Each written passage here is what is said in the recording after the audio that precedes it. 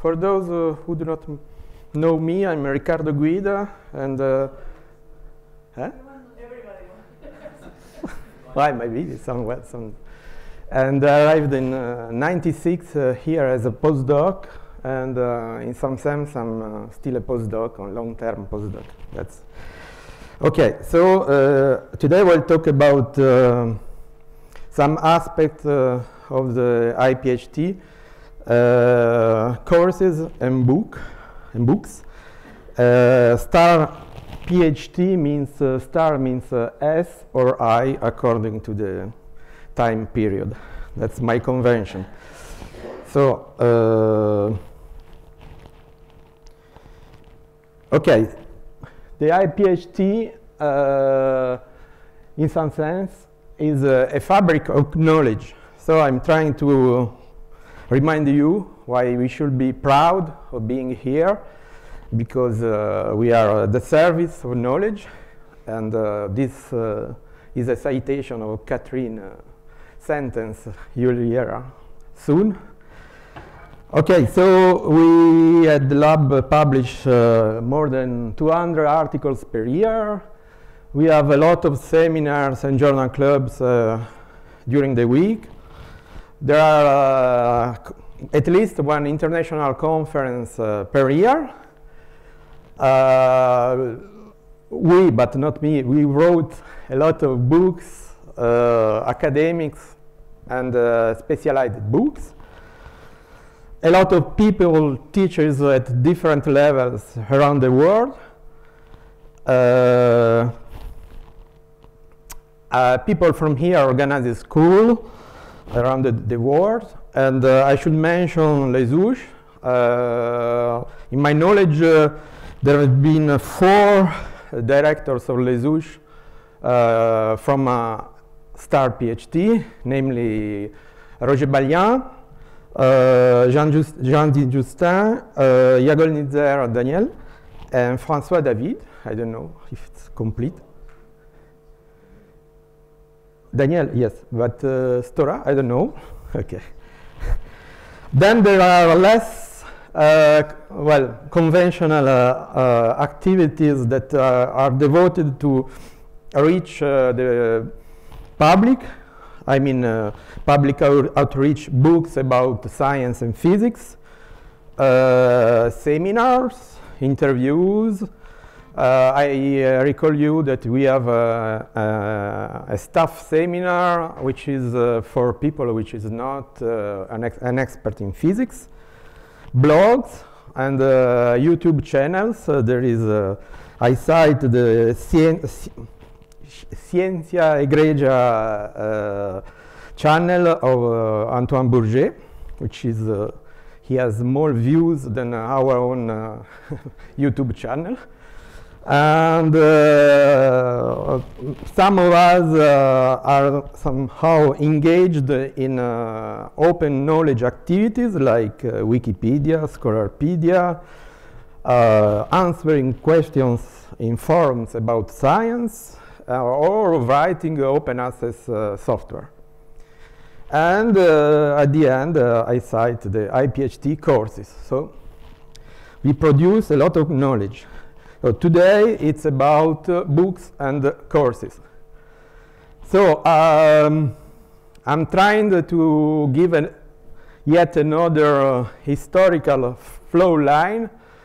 That's why I'm speaking in English. So it's the last chance for you that do not know French to have a grasp in the long history of the lab. But it's short. Okay. So 45, you have the General de Gaulle, which states that there will be a Commissariat à l'énergie atomique in France for different reasons. And in 46, the CA takes place in, sorry, what? No. Okay, I can, in Fontenay-les-Roses or Fort de Châtillon. It's in the south of Paris, but northern compared to here. Then in 47, 49, you have the creation of what is a kind of a proto-service de physique théorique, which is named Service de physique mathématique, which was part of the Département d'études de piles. At that time, theoreticians were not so, they were very sparse, and they started to join this lab, which was in Fontenay, and the two big, sorry, there is a delay. The two big person, very important person, you should remind, are Albert Messier and Claude Bloch. So, and we start talking about courses.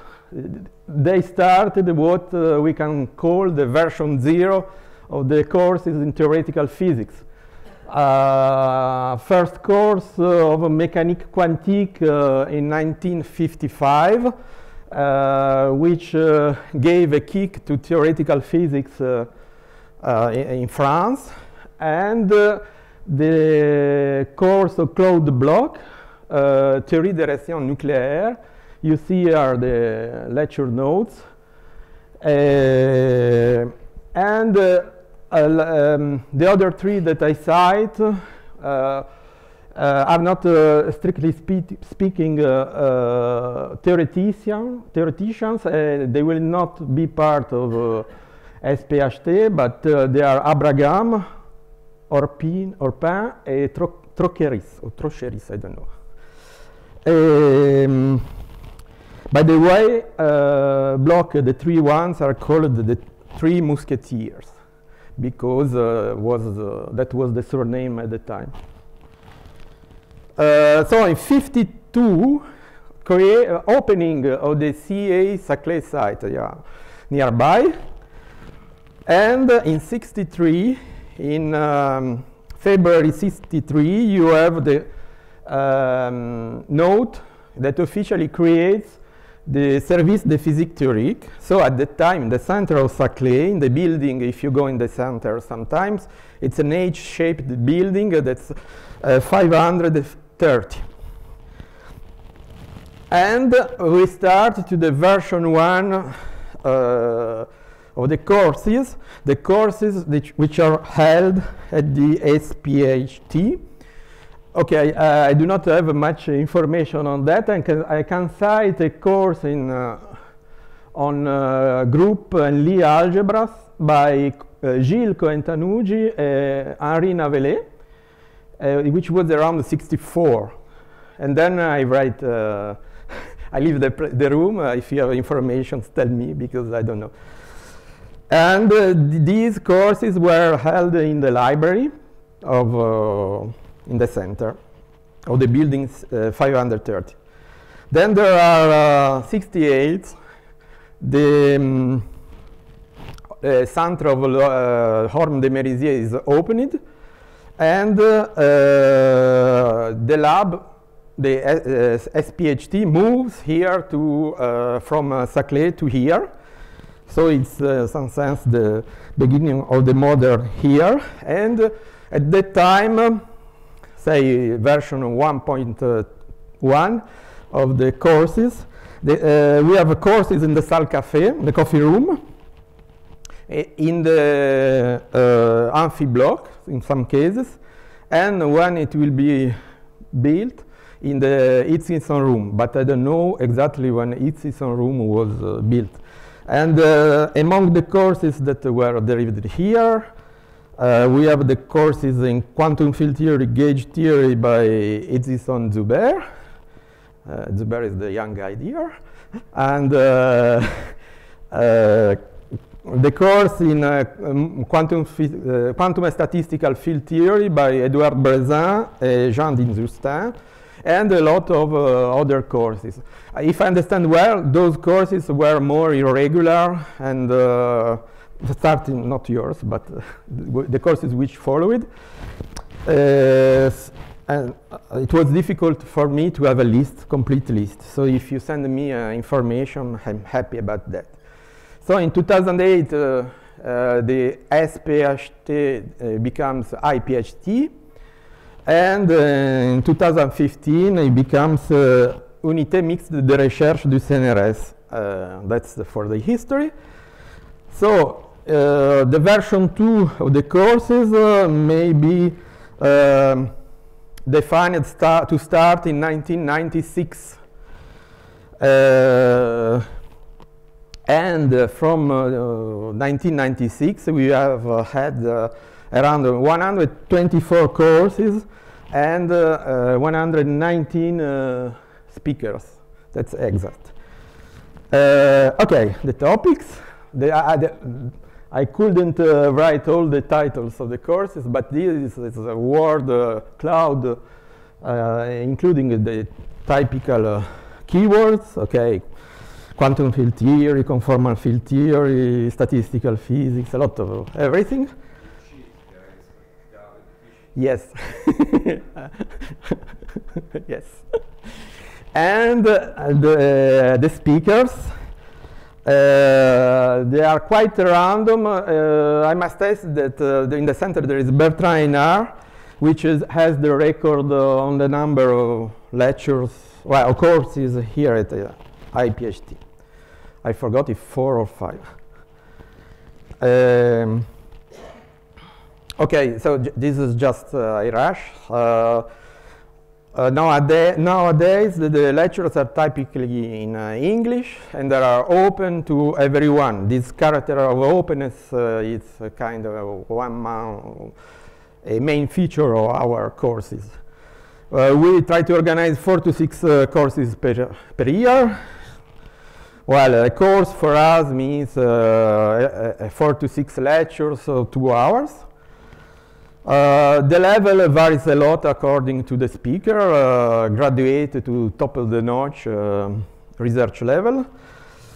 And we strive to have lecture materials like course materials like lecture notes, related articles, books. We accept everything. Also scraps, notes on. Okay, and the courses are accepted by the graduate schools, so we spend some time in preparing certificates. And okay, we try to be democratic and to organize the program each year. We ask people their opinion on what they would like to hear. So a survey. Just the milestones in technology. We had in 2015 we prepared with Sylvain a dedicated website for the courses. In 2017, lectures started to be video recorded and uploaded to YouTube, the famous IPhT-TV. That's really. Thanks to our informaticians, starting for 2021, we live broadcast. We are able to live broadcast the courses, so everybody in the world can follow our courses. Okay. Sorry. And very recently, we had an agreement with SciPost to have a series of lecture notes on SciPost with the name Les cours de l'IPhT. But sadly, up to now, we have no courses inside, but that's for the future. So I encourage people to participate to this great challenge. Now I introduce you to the organizer. So the first organizer in the strict sense is Roby Peshansky, which is somewhere here in the Roby. Then Grégoire Misguich, then Giulio Biroli, then I was alone, then Sylvain Ribaud. Why is Roby not smiling?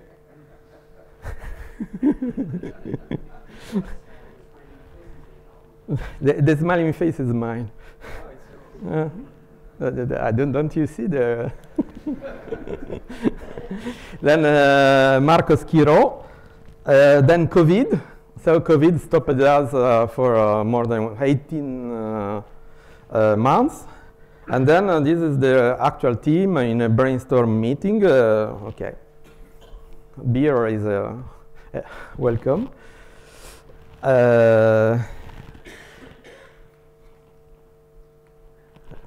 Okay, so I take the opportunity to thank all the people that from the administrative and computer staff that helped us all over the years. And okay, books. This is a picture of books in random order. So, okay, depends on the definition of scientific books. 43 scientific books have been published since 1963, according to my definition. And here you have a cloud of words of the books. So, okay, 43, I cannot present all of them. So I tried to establish a criterion to select a few of them, and not to, I mean, to be killed by some unsatisfied person. It's impossible for me, it was impossible for me to have the statistic about sellings and to recover which are the best sold books, but what I found is that I can try to see the citations to books in Google Scholar. You can have some information just for your fun. I spent some time and I prepared the Hall of Fame. Ta-da! This is the Hall of Fame. There are 12 books that have more than around 100, that have around 100 or more citations on Google Scholar. So, I mean, they are real scientific citations. I mean, you write on an article and you cite the book, thanks. Okay, it's not a measure of the impact on students, but okay, just for talking about something. What I said? 1,000, sorry. Yeah, 1,000. Ta-da! This is in random order,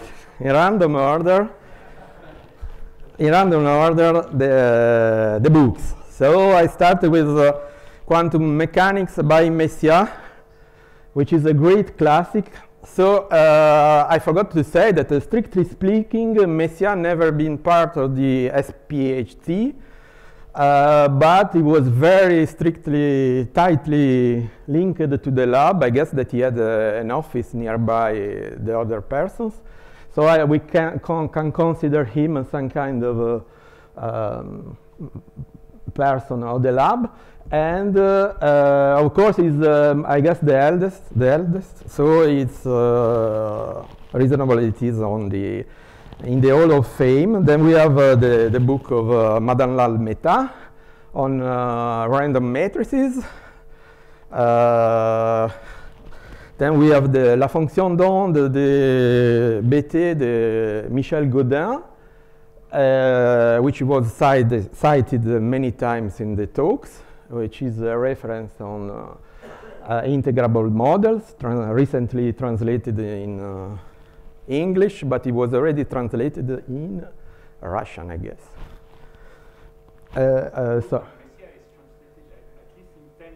Yeah. Then we have Roger Balian's From Microphysics to Macrophysics, which I guess is a kind of evolution of the lectures, his lectures of the Polytechnique, evolved in two volumes books. Then we have Descloiseau and Yannick book on polymers in solutions, okay, which was cited many times during the talks. Then the book of Ripka and Blaiseau, Quantum Theorem of Finite Systems, sorry. It's quite low quality, sorry. And then the book Henri Orlin, Quantum Many and Nagele, Quantum Many Particle Systems. Then we have Quantum Field Theory by Itzigson-Zuber. The book of Jean Zinjusten, Quantum Field Theory and Critical Phenomena. Another book of Itzigson with Druff, Statistical Field Theory. Two volumes. Then, well, depend on the fonts. In some sense, I do not think it is really relevant. Then we have the big yellow book, Conformal Field Theories. Well, I don't know if it is called the yellow book, if it is because it is yellow or because it is very thick, I don't know.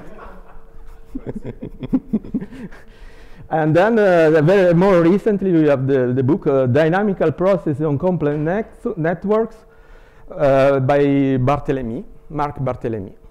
And so, well, I don't know, I finished. So I finish with an exercise for the room. So find the mapping between numbers and the books. So thank you.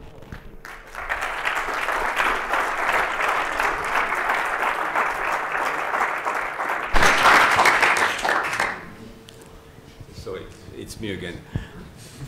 I want to correct a point, Riccardo. The book, our book with Itzigson and QFT, stemmed from a course that we gave indeed, but not here. It was in Orsay. Ah, okay. It was a postgraduate course in Orsay. And in fact, Gilbert Mahou was also lecturing there, so certainly more than us have been lecturing there. Okay, not here. I thought it was in... No, it was in okay. Jean-Bernard, I remember attending a course by you and Claude here too, maybe it was a bit later. It was given in two parts. The first part was given in the year 74, 75. Yeah. Definitely. Okay. It may be that the second part was Yes. given after Yeah, 75. probably. Maybe it was given. I check. I still have my handwritten notes somewhere. I can check. I trusted Francois. I That's think why. half of it was given here. Okay. So. To somebody else. No. So after the movie, you're going to give us the answer? Sorry? After the film, you're going to give us the answer? I forgot. We vote? Okay, well, thanks, Riccardo.